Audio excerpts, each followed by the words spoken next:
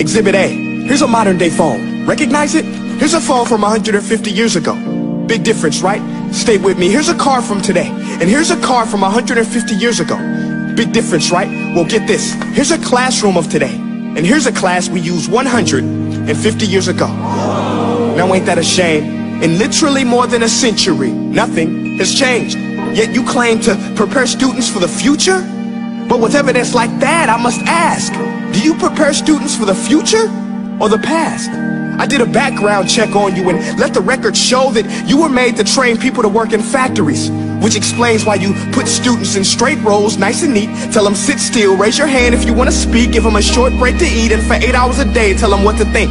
Oh, and make them compete to get an A letter which determines product quality, hence grade A of meat. I get it. Back then, times were different. We all have a past. I myself am no Gandhi. But today, we don't need to make robot zombies. The world has progressed. And now we need people who think creatively, innovatively, critically, independently, with the ability to connect.